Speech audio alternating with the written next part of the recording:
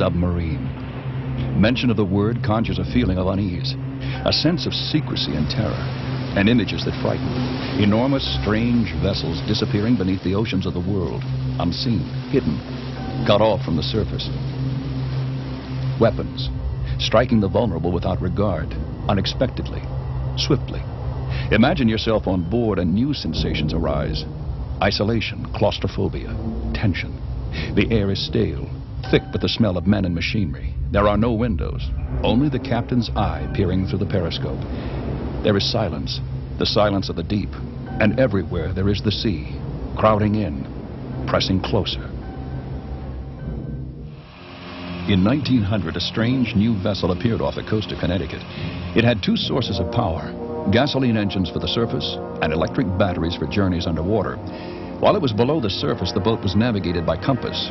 It couldn't spend much time underwater, but the remarkable ability to travel beneath the sea gave the vessel its name. It was called a submarine. The submarine was armed with 4 torpedoes. A single torpedo was capable of sinking almost any ship in the world. With its capacity for stealth and a lethal blow, the submarine got the attention of the world's navies. Over the course of the next 15 years, countries all over the world bought or built submarines. Britain, France, Germany, Russia, Italy, and the United States all added submarines to their fleets. They were sure they wanted a submarine, but were unsure how to use it. A role in defensive ports and occasional sabotage missions were contemplated. Combat with enemy fleets was not likely. For even when it operated on the surface, where it was much quicker, the submarine was too slow for combat with a warship. An average destroyer traveled 10 to 15 knots faster than the quickest submarine. When the First World War began in August of 1914, few imagined the submarine would figure in the conflict at all.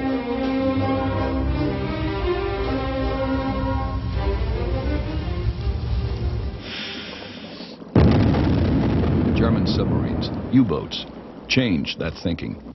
They did it by attacking ships that were slow, merchant ships. Frustrated by a British blockade of their ports, Germany started sinking the ships that supplied England. In 3 separate campaigns that shocked the world, German U-boats demonstrated the power of the submarine to cut supplies and halt industry. To combat the U-boats, Britain developed hydrophones for underwater listening and depth charges to cripple the boats below the surface. Neither were particularly effective. Much of the world felt Germany's U-boats had violated international law, but until the war was over, they could do little but suffer.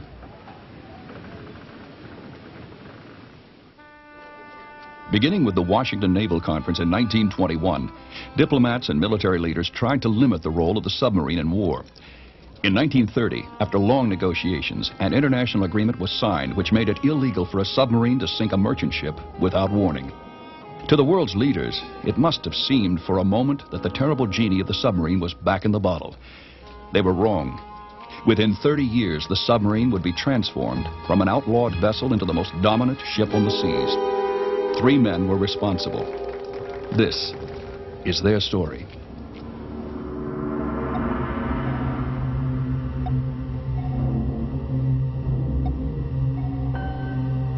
On the eve of the Second World War, the German Admiral Karl Dönitz tried to persuade Hitler that the submarine was not finished at all. With enough U-boats, he was sure he could cut Britain off from its supplies and starve it into surrender. He believed the submarine was a war-decisive weapon, an ultimate weapon. Hitler was not persuaded, but Dönitz was very nearly right. The only thing that ever really frightened me during the war was the U-boat peril. It did not take the form of flaring battles and glittering achievements. It manifested itself through statistics, diagrams, and curves unknown to the nation, incomprehensible to the public. The high and faithful spirit of the people counted for naught in this bleak domain. Either the food, supplies, and arms from the New World and from the British Empire arrived across the oceans, or they failed.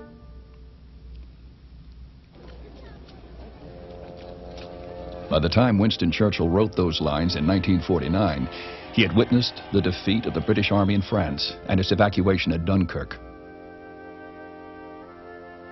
He had lived through the Battle of Britain and the bombing of his people and cities.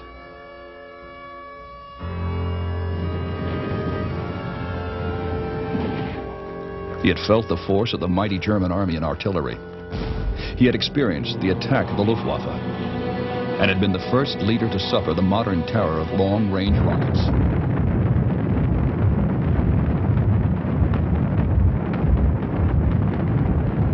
He had seen the innocent working people of Britain bombed to death and the citizens of Coventry buried in a common grave. But when Churchill looked back on 6 horrible years of war, it was Germany's submarines which scared him. The story of the submarine's rise to power begins with the German U-boat.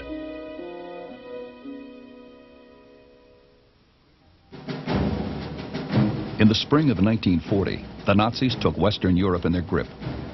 They stormed through France, seized the Atlantic coast, and trained their sights on England.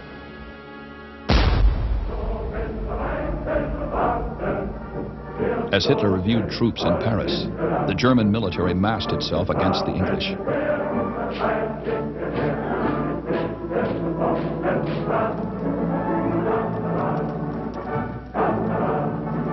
With the fall of France, the chances that Churchill would get the food, supplies, and arms he needed shrank. The threat came not from the Nazis parading in Paris, but from U-boats along the coast. In May of 1940, the harbors of France hummed with Nazi activity. The German U-boat force, geographically bottled up in the Baltic, was free at last to attack Atlantic shipping from an open coast. Up and down the shores of France and Norway, ports were transformed into bases for a fleet to squeeze the life from England. Massive submarine pens sprang up in the harbors of Brest, La Rochelle, and Lorient. These virtually indestructible structures, walled with 12 feet of solid concrete, protected the U-boats from the pounding of Allied bombers. Within the safe haven of their walls, Germany's submarines prepared to bring England to her knees.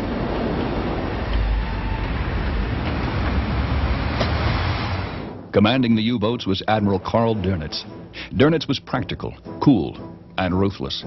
A veteran of the First World War, he understood the risks he expected his men to take. He was also a visionary who understood that effective submarine warfare required a break with the gentlemanly traditions of naval combat, and if need be, with international law. In November of 1939, he issued Standing Order 154. Rescue no one and take no one on board. Do not concern yourselves with the ship's lifeboats. Weather conditions and the proximity of land are of no account. Care only for your own boat and strive to achieve the next success as soon as possible. We must be hard in this war. And so in the early summer of 1940, Dönitz launched a heartless assault on merchant shipping that he hoped would break the back of England and win the war. The so-called happy time began for the U-boats. The prey they hunted were large Allied convoys. In the vast spaces of the Atlantic, a convoy reduced the odds that a U-boat would find merchant ships to pursue. It also allowed the Allies to concentrate their forces of protection. Destroyers escorted the merchant ships, and coastal aircraft covered them close to land. U-boats, like all submarines of the era, could only submerge for brief periods of time. They traveled mostly on the surface where they were susceptible to attack from the air. But the Allies could spare few aircraft and had meager destroyers in the early years. Once spotted, the convoys were vulnerable.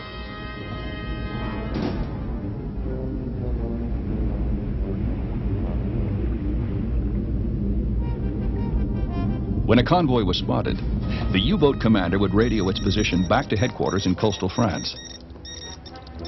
There, the message was decoded and relayed directly to Dönitz. With the information from his commanders, Dönitz would personally direct other U-boats into the area and unleash them for the kill.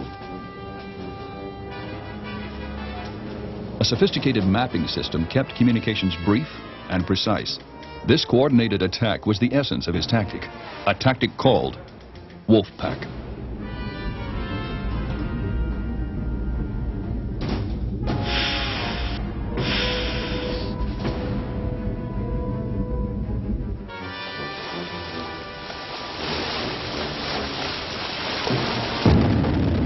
Against the deadly wolfpacks, the beleaguered Allies suffered. In the first summer of operations from France, 274 British ships went down. Dönitz lost only 2 U-boats. The onslaught continued for almost 2 years. The U-boats seemed unstoppable. England was in danger of being cut off.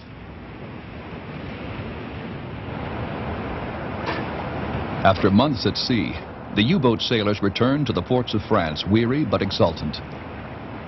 Flags indicating tonnages of each ship sunk festooned the boats as they sailed into the safe haven of the concrete sub-pens. Aggressiveness was all for the U-boat captain, and a successful tour of good hunting guaranteed a hero's welcome.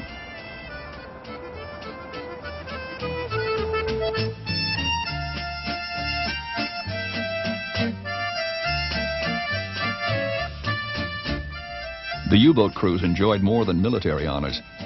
They received bonus pay for hazardous duty, and Dönitz personally ordered the establishment of luxury retreats where the men could recuperate.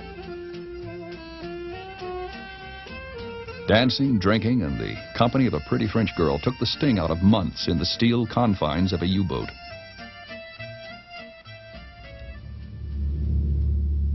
But the reality of a U-boat sailor's life was grim and as hard as the war Dönitz waged against the Allies. One toilet served the 40-man crew. Fresh water was so precious, men rarely showered or shaved during the weeks at sea. The few who made it to the deck and fresh air endured long watches in the foul weather of the North Atlantic.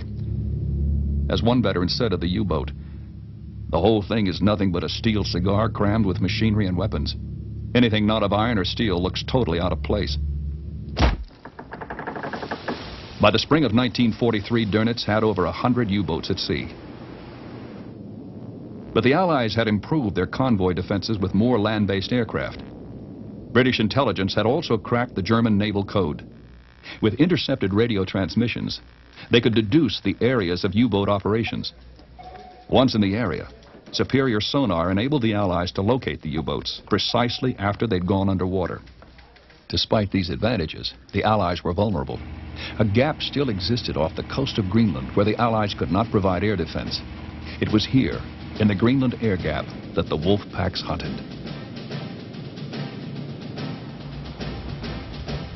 On March 15, 1943, U-653 spotted a large convoy, and Dönitz ordered 3 packs of U-boats, Robber Baron, Attacker, and Harrier, to close from north and south and catch the convoy in their jaws. In reality, there were 2 Allied convoys, SC-112 and HX-229. British intelligence intercepted the U-boat radio transmissions, but the convoys were helpless in the Greenland air gap. What followed was devastation.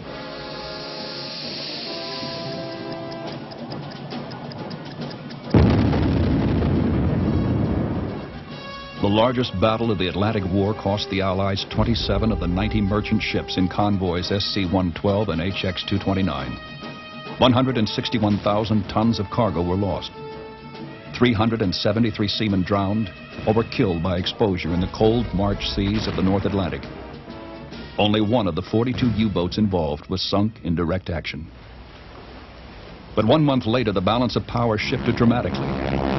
In April of 1943, small American escort carriers joined the convoys and provided continuous air cover across the Atlantic. Working with the destroyers, the aircraft directed depth charge attacks and hounded the U-boats from above. With no real defense against aircraft, the U-boats were forced to dive. Stuck beneath the surface with only limited battery power, the commander and his crew were open to attack by depth charge. The plunging cans of volatile explosive created a shock wave of water that could crush the hull of a U-boat and send it to the bottom. U-boat captains tried to evade the attacks by diving deep, but eventually they had to surface to recharge their batteries.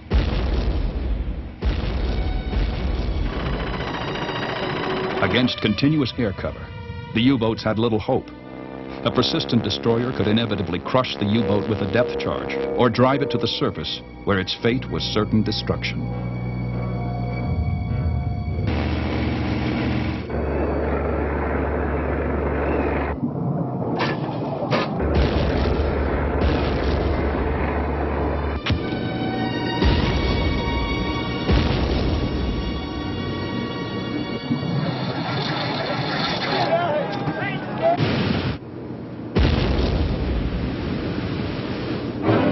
In that spring of 1943, along with the escort carriers, longer-range B-24 bombers began patrols from coastal airstrips. The Liberators were radar equipped. This allowed them to pinpoint U-boats on the surface from miles away in any weather, day or night. Once they detected a U-boat, they would speed towards the target and pounce upon it before it could dive to safety. Surprised and unable to escape, the trapped wolves of Dönitz's fleet had little chance for life.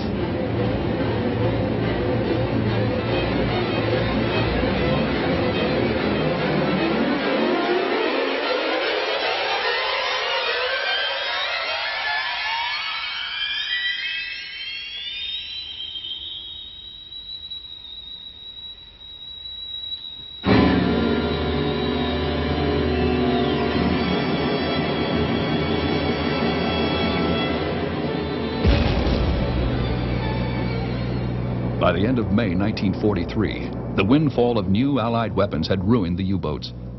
Dönitz called off the battle in the Atlantic. Losses, even heavy losses, must be borne when they are accompanied by corresponding sinkings, he said. Losses in May have reached an intolerable level. England would survive. The food, supplies, and arms she needed would reach her.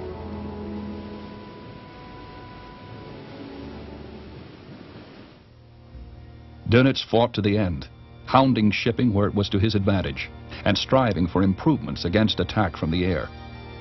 Periodically, he inflicted heavy losses upon the Allies, but the consequence of Dönitz's hard war was most bitter to his own service. By war's end, 40,900 young German men had served on U-boat crews. 28,000 of those men went down with their boats, among them Dönitz's two sons. That casualty rate of over 70% was the highest of any branch of any service in any country throughout the Second World War.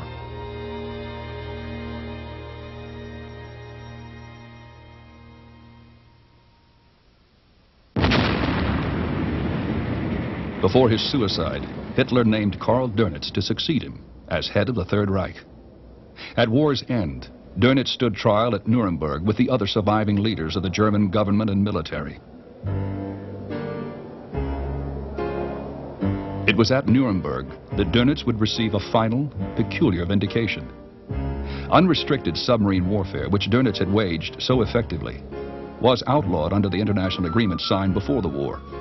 This violation was the basis for one of the principal charges against him.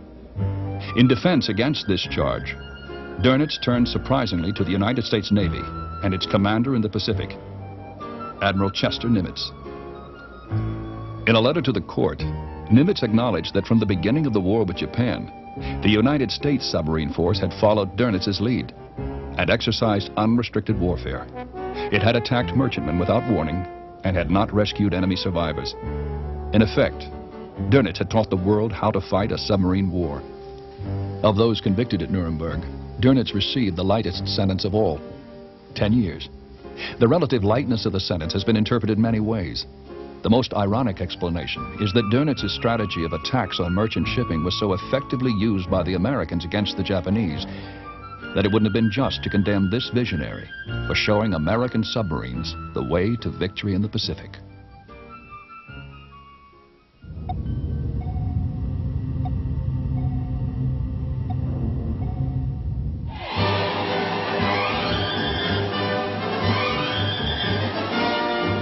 In the United States, the Second World War ended with a burst of unbridled hope. Japan and Germany had been defeated. World peace was at hand. America had no more enemies. The American submarine service basked in this sunlight of victory.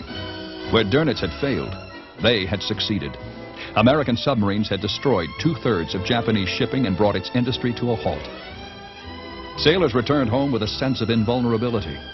They were the victors, and America alone possessed the most deadly weapon on Earth, the atomic bomb.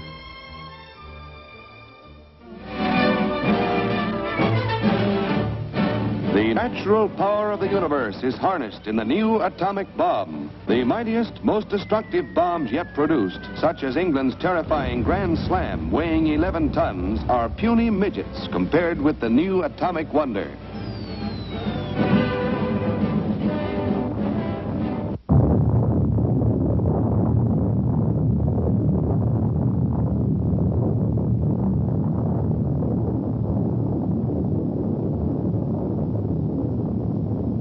But American confidence was soon shaken by the actions of its wartime ally, the Soviet Union. Bordering Russia were a number of countries which had been overrun during the war. Estonia, Latvia, Lithuania, Romania, Bulgaria, Yugoslavia, Albania, Hungary, Czechoslovakia, and Poland. In meetings at Yalta and Potsdam, The stable post-World War envisioned by Churchill and Roosevelt disintegrated as Stalin seized political control of Eastern Europe. A series of sensational Soviet spy cases roused suspicions in the United States. And gradually, the specter of world communism, of freedom crushed by violence, filled Americans with fear.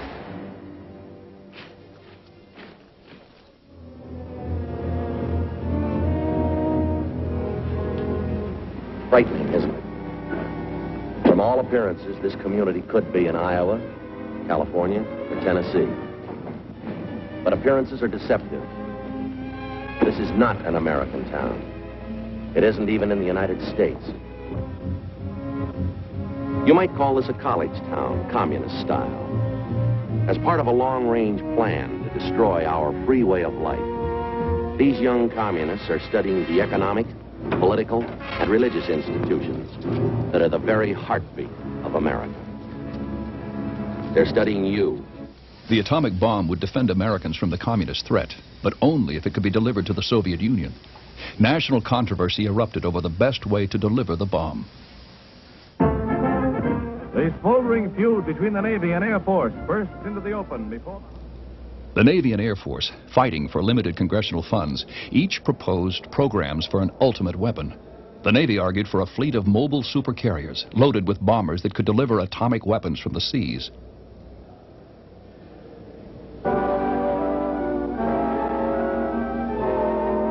The Air Force proposed squadrons of a long-range land-based bomber, the B-36, which could reach the Soviet Union from airfields in the United States. In the end, the B-36 won. Remarkably, the submarine, conqueror of 60% of Japan's fleet and Dernitz's ultimate weapon, did not even figure in the debate. In 1947, the American Submarine Officers Conference declared its own fleet-type submarines obsolete. The combination of diesel and battery-operated motors forced commanders to operate mostly on the surface. As long as the submarine's underwater operations were limited, it was vulnerable to the same combination of aircraft, radar, and surface vessels that had destroyed the U-boats. The American submarine's future looked as bleak as the mothballed vessels that filled the country's shipyards.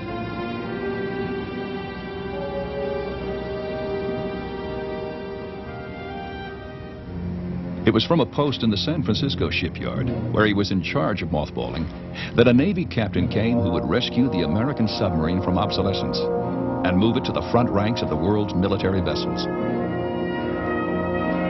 Hyman George Rickover was an unlikely figure to revolutionize the submarine world.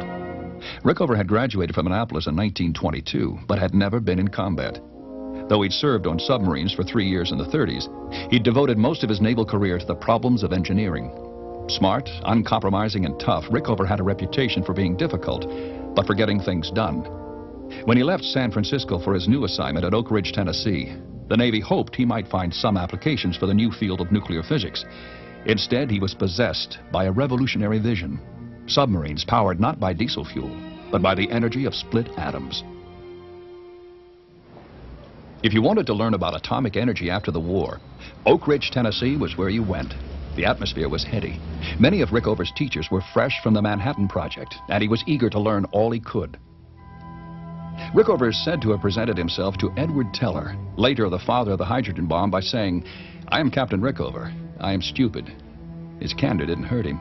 Teller later remarked that Rickover was one of the few students there who actually put his education to use.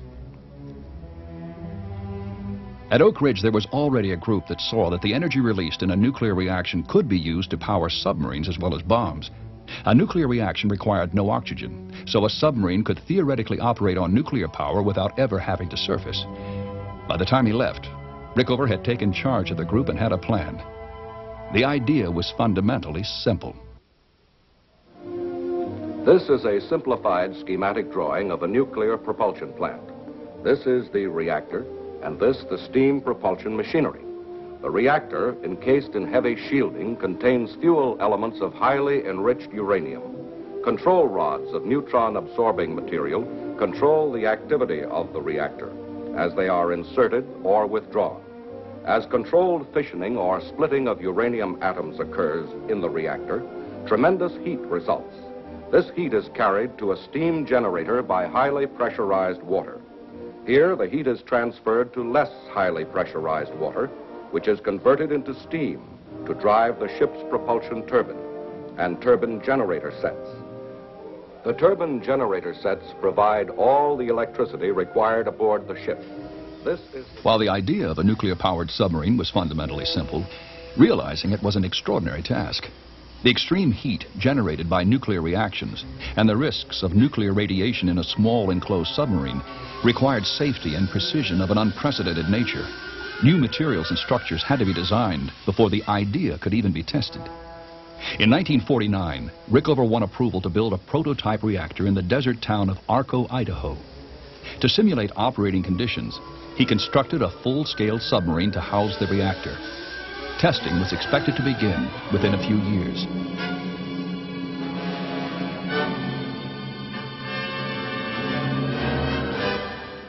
But on September 23, 1949, the Soviet Union exploded their first atomic bomb.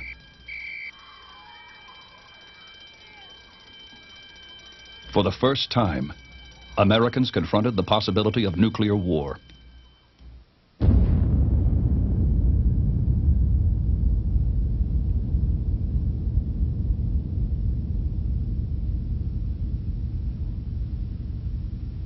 An arms race took off as the United States hurried to develop and build weapons ahead of the Russians.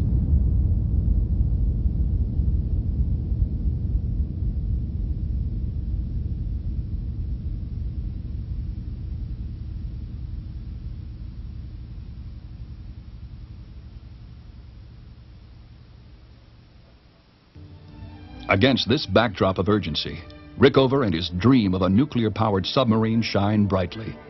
The idea of a submarine that could cruise undetected beneath the waves, operating on atomic energy, suited the futuristic paranoia of the Cold War.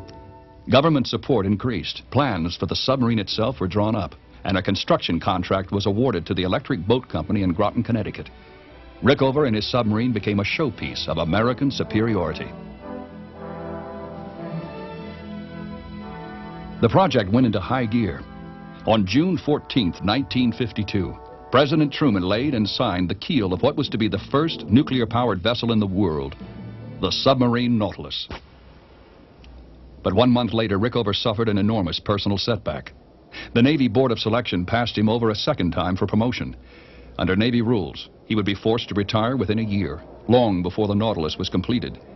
It seemed that Rickover would be out of the Navy before his dream was realized. The board's confidential decision was clouded by reports of anti-Semitism and personal dislike of Rickover. While Rickover supporters looked for a way to save him, work on the Nautilus and her reactor continued. In Idaho, the prototype reactor was prepared for its inaugural test in March of the coming year. For the first time, nuclear energy would turn the turbines of a motor. Every effort had been made for this reactor to simulate the one that would power Nautilus. If it worked, the future of the nuclear submarine program was bright. If it failed, the program would be set back for years.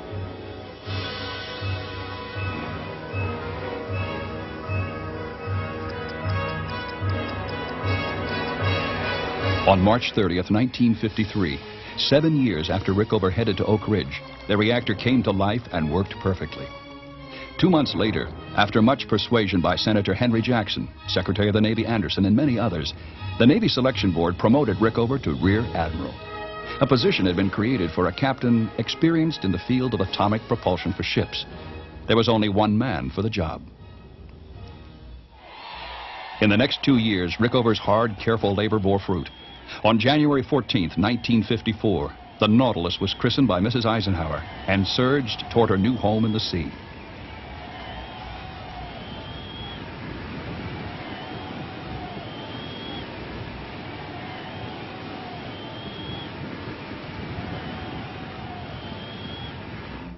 One year later, its reactors fully operational, the Nautilus went to sea under nuclear power.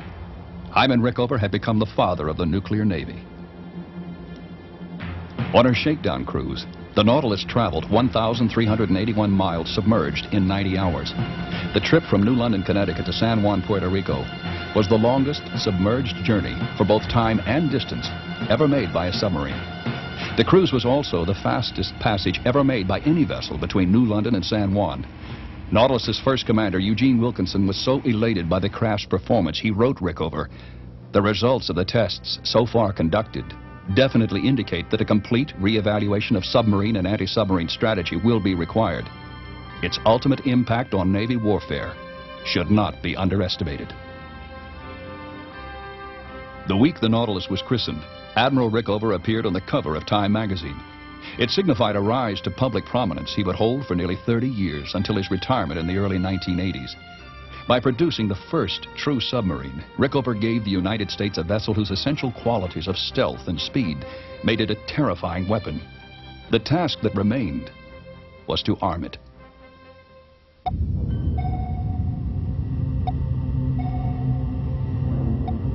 A nuclear-powered submarine, speeding undetected beneath the surface, was the perfect vessel to fight submarine warfare the way Dönitz envisioned it.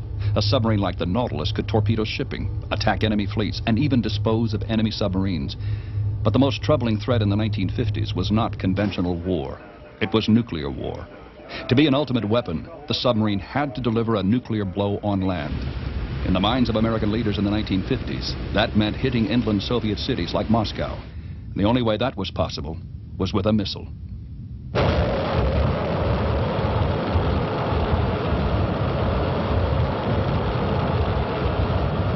The fundamentals of surface-to-surface missile technology were developed by the Germans for attacks against England during the Second World War. They established two basic types.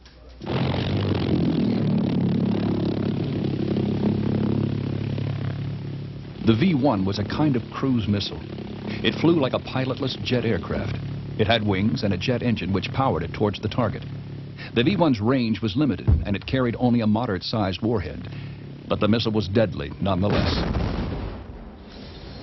The other type was the enormous V-2, a ballistic missile.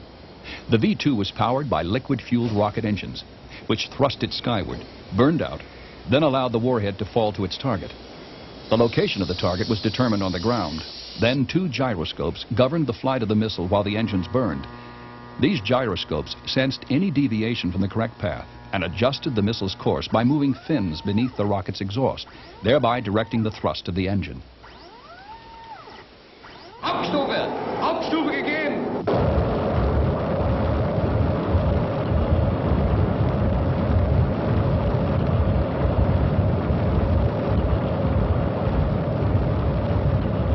The V-2 had greater range than the V-1 and was impossible to shoot down. Armed with a conventional warhead, it wreaked havoc in England and foreshadowed a terrifying new era of warfare. The American Navy was intrigued with the combination of a missile's range and a submarine's stealth. Using knowledge gleaned from German scientists after the war, they began experimenting with submarine-launched missiles in the early 1950s. Ballistic missiles were impossibly large. Most were more than 10 feet taller than the diameter of the largest submarine. So the Navy developed a V-1 type cruise missile called Regulus.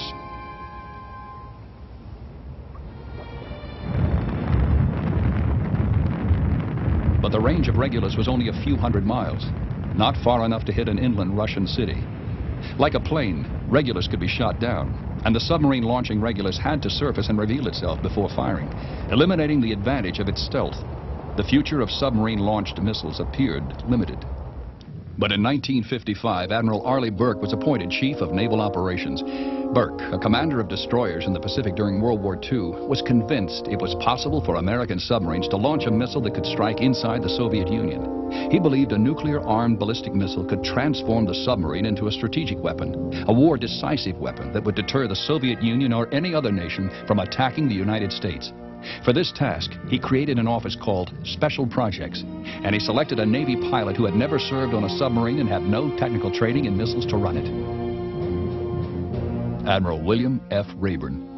In defending his selection, Burke said of Rayburn, "I selected him because he has the driving ability. He's got a lot of energy. He's full of enthusiasm, and he can persuade people. He can get things done. He was a man who would appreciate other people's capabilities."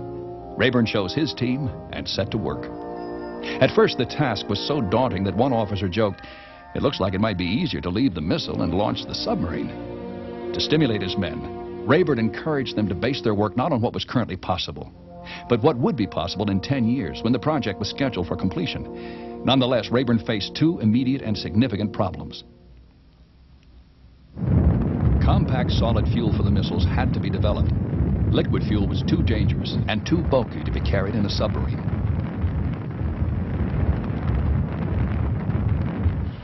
And a way had to be found to reduce the size of nuclear warheads that required enormous rockets to power them to their targets.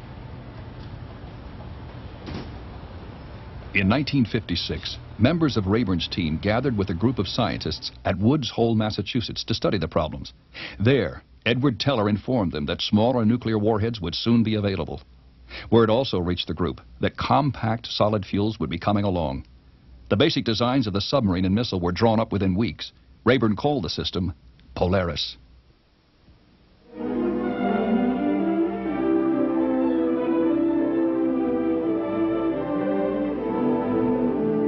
Polaris submarines would store 16 missiles in vertical tubes.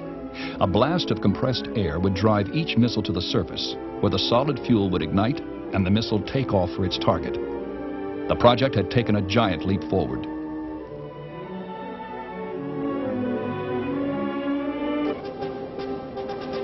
But on August 3rd, 1957, the Soviet Union announced they had launched the first intercontinental ballistic missile. 2 months later, they put Sputnik, the first satellite, into orbit. And suddenly, all American technology seemed out of date.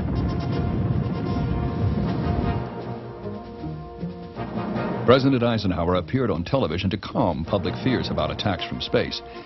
But while he soothed the public, Eisenhower prodded the military. With the Soviets seemingly ahead of the U.S. in the missile race, America's weapons programs had to be hurried. 3 weeks after the Sputnik launch, the 10-year plan for Polaris was scrapped. Burke and Rayburn proposed getting the first submarine to sea by 1960, 5 years earlier than originally planned. To reach this goal, a Polaris submarine would have to be built in 2 years. Engineers at the Electric Boat Company didn't believe that was possible. But Rayburn found a brilliant solution. The USS Scorpion, a submarine already under construction, was split in half and lengthened. A section of 130 feet was added to house the 2 rows of missile tubes and the missile control and navigation equipment. A mere 2 months after the Sputnik launch, funds were approved and work on the submarine, renamed the George Washington, was underway.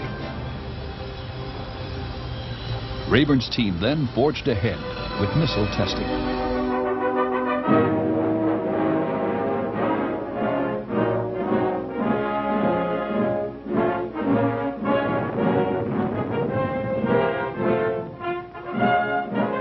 Operation Pea Shooter puts a Polaris test vehicle in the air. At first, dummy slugs check out the ballistic missile launching gear at ground station. Launching gear simulates the motion of a ship as tests move on to the firing stage. First from the land,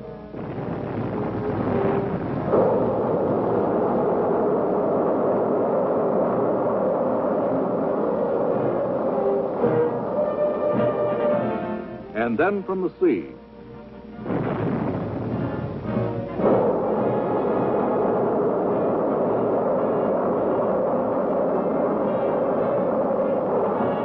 Polaris, 28 feet of intermediate range, submarine-based deterrent, soars to a new high in the concept of national defense. In the fall of 1959, under tight security, workers prepared the George Washington for commissioning and testing. Rayburn and his team were on the brink of an accomplishment matched only by the development of the atomic bomb. But at the commissioning on December 30th, 1959, a mood of unusual solemnity filled the air. The 16 Polaris missiles within the George Washington would carry more destructive power than all the bombs that had been dropped in World War II. The men who created this ship and those who would run it faced a grave Let responsibility. us pray. Eternal God, whose dominion spreads from pole to pole, who governs the heavens above and the waters below, hear our prayers and bestow your blessing on this submarine, George Washington. Guide and protect the crew of this ship, engaged in the protection of our country and the defense of our liberties. Thus advance your cause, Almighty God, in which we of the United States Navy are united, that men throughout the world may have a greater measure of freedom and peace than they now enjoy. On July 20th, 1960, the George Washington put to sea off the Florida coast for the first test of a submarine-launched Polaris missile. 2 days earlier, electrical problems had postponed the launch. Captain James Osborne commanded the ship. Admiral Raven was also on board, and Osborne wanted this launch to go perfectly. At 12:39, the final countdown began.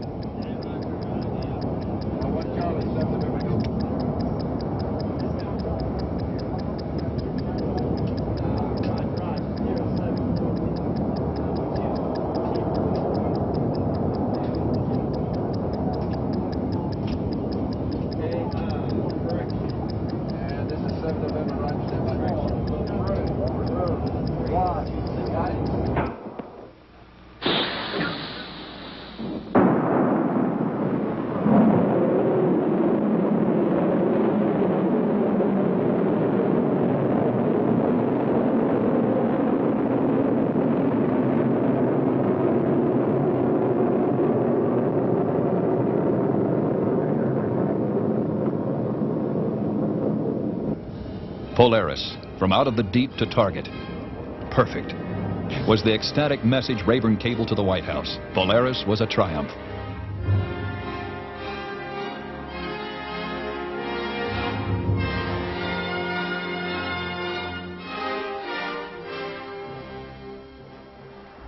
Six months later, Admiral Burke sat in the halls of Congress listening to John Kennedy make his first State of the Union address.